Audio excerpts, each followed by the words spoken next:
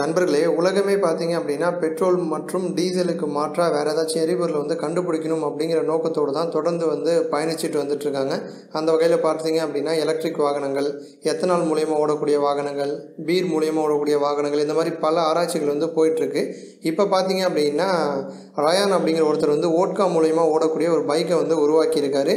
அமெரிக்காவில் பார்த்தீங்க அப்படின்னா, கடந்த வாரம் சால்ட் ஃப்ளாட் ஸ்பீட் ட்ரெயில்ஸ் அப்படின்னு போட்டு ஒரு பந்தய போட்டி நடந்துச்சு. அந்த பந்தய போட்டியில் 1980 காலகட்டத்தில் பயன்பாட்டில் இருந்த Yamaha XS 650 அப்படிங்கிற ஒரு பைக்கை வோட்கா மூலியமா ஓடக்கூடிய விதத்தில் அவர் உருவாக்கியிருக்காரு.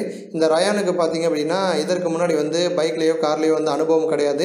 எந்த விதமான ரேஸ் பைக்கையும் இவர் உருவாக்குனது கிடையாது. இருந்தாலுமே முதல் முயற்சியிலே இவர் வெற்றி அடைஞ்சிருக்காரு. இவருக்கு பலரும் வாழ்த்துக்களை தெரிவிச்சிட்டு இருக்காங்க. இவர் ஒரு மதுபான ஆலை நடத்திட்டு வந்திருக்காரு. அதில் பார்த்தீங்க அப்படின்னா, அந்த வழியில் இவருக்கு யோசனை வோட்கா மூலியமாக ஒரு பைக்கை ஓட வச்சிருக்காரு. இந்த வோட்கா மனிதர்கள் குடிக்கக்கூடாது. இந்த வோட்காவில் ஒரு சில அடிட்டிவ்ஸ்லாம் ஆட் பண்ணி தான் இதை எரிபொருளாக இவர் மாற்றிருக்காரு. இதில் இன்னொரு சூப்பரான விஷயம் என்ன அப்படின்னா, இந்த வோட்கா போட்டு டெஸ்ட் பண்ணி பார்த்தப்ப 157.71 கிலோமீட்டர் வேகம் தான் அந்த பைக் போயிருக்கு. ஸோ எப்படி பார்த்தாலும் ரேஸ் அப்படின்னு வரும்பொழுது ஒரு 155லேருந்து 160 கிலோமீட்டர் வேகத்தில் தான் இது ஓடும் அப்படின்னு எதிர்பார்த்துருக்காங்க. ஆனால் ரேஸ் அப்படின்னு வந்த உடனே இந்த பைக் பட்டையை கிளப்பியிருக்கு.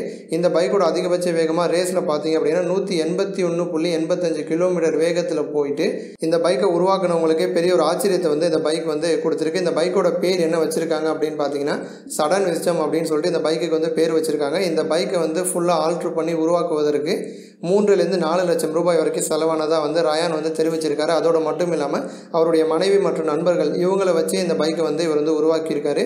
வருங்காலத்தில் வோட்கா அப்படிங்கிறது கண்டிப்பாக ஒரு மாற்று எரிபொருளாக வரும் அப்படின்னு ரயான் தெரிவிச்சிருக்காரு. ரயானுக்கு பலரும் வாழ்த்துக்கள் தெரிவிச்சிட்டு இருக்காங்க. இந்த வீடியோ பற்றின உங்களது எண்ணங்களை கமெண்ட் பண்ணுங்கள். இந்த வீடியோ உங்களுக்கு பிடிச்சிருந்துச்சு அப்படின்னா மற்றவங்களுக்கும் ஷேர் பண்ணுங்கள். நன்றி.